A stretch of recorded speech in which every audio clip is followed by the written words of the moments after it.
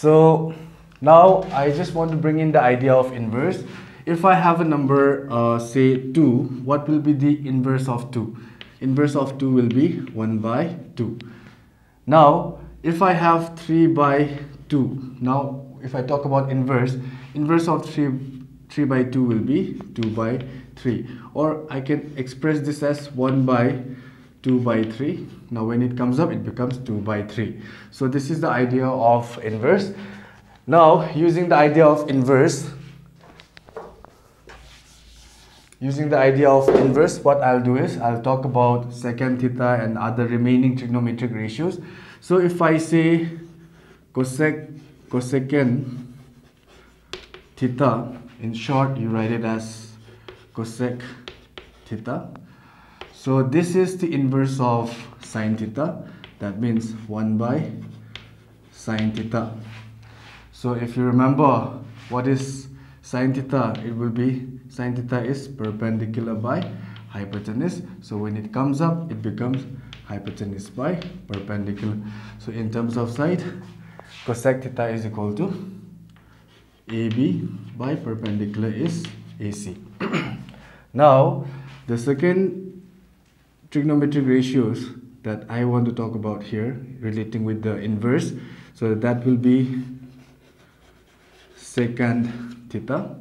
Secant theta is, in short, it is written as SEC sec theta. So this will be the inverse of cos theta.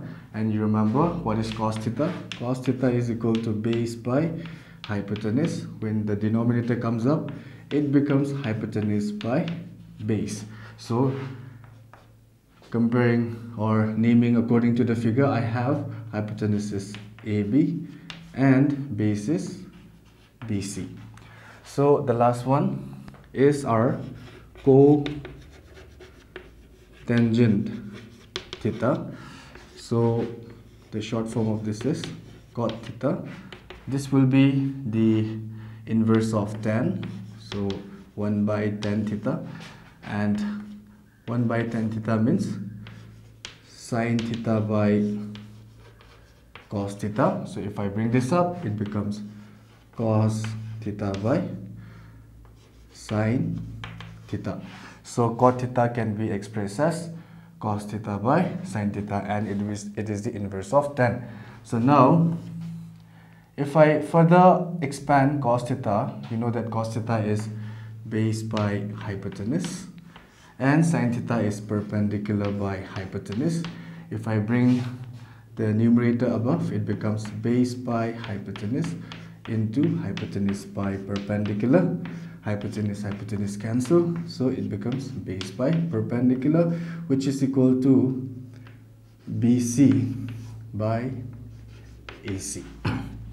So these are the 6 trigonometric ratios I've just discussed, and you should remember it is not difficult if you follow this pattern properly.